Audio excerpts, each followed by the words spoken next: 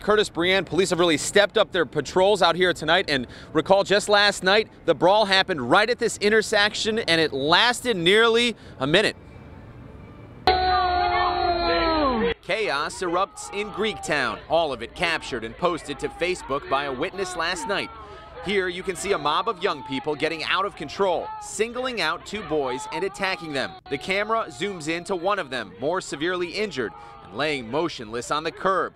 The footage shocking to so many who frequent this area for food and music. That's not a normal occurrence. It doesn't happen every Friday or every weekend. They need to learn how to respect and love themselves, and then they'll love everybody else. This is the second videotaping of a fight in Detroit in the last week, something that's angered Detroit police, who are calling out people for cheering instead of helping.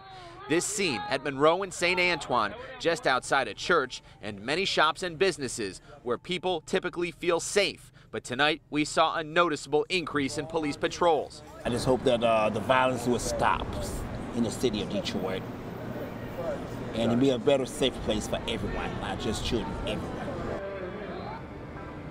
And tonight we've learned one victim is still hospitalized with serious injuries. The other one apparently not seriously hurt, did not go to the hospital. One other thing, those security cameras you see out here, police are also looking into those, and they want to hear from anyone that may have been out here at the time. Live in Greektown, Simon Shaquette, 7 Action News. Saying something keeps us all safe. It might be you next time. Simon, thank you very much.